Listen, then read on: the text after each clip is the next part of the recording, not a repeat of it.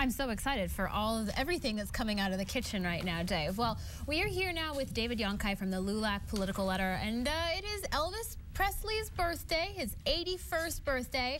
David, thank you so much for joining us. Happy to be here. So, king of rock and roll, let's talk a little about Elvis Presley's great political adventure in 1970.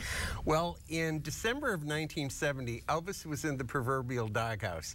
He had gone out Christmas shopping, and the colonel, his wife, and father were angry at him because he bought 30 handguns and a bunch of Mercedes for people. He took off to California, came back a couple of days later, was on the plane with George Murphy, who was a senator from California.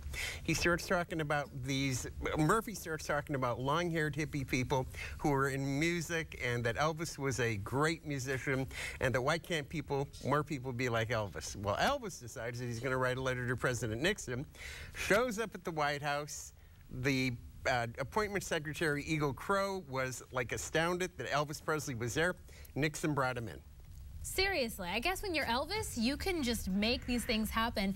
Did Elvis ever have a political leaning in his career? Not really, but toward 1968, when he had his reboot, if you will, he had two socially conscious hits, In the Ghetto and also If I Could Dream. So I think maybe that might have been in the back of his head.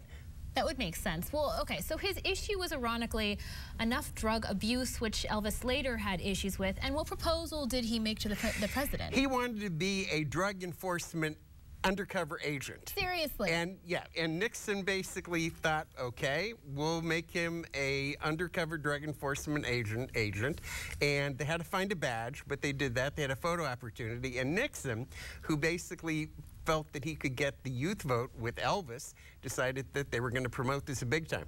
So Elvis finally got his badge, and he gave President Nixon his letter of concern. What else did the king want from the president? Well, every time you go and meet a president or somebody of great stature in the White House, they always have a little drawer where they give you something. Okay. And so Nixon opened up this drawer to give him a memento, and he said, pick whatever you want.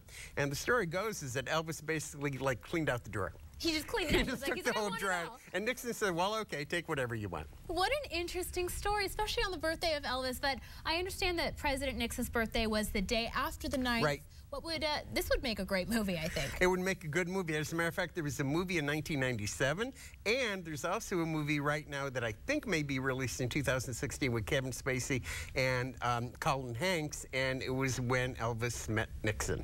All right, David Yonki, I have to say, before we go, your tie, I'm so intrigued. There are no Elvis ties. This is a Grateful Dead tie, and to President Nixon and Elvis, take that. Hey, it's perfect. Right. You have a tie for every occasion. David Yonki, thank you so much. Where can we find you online? LULACpoliticalletter.blogspot.com. All right, David Yonki of the LULAC Political Letter, thank you so much. My pleasure. Thank you.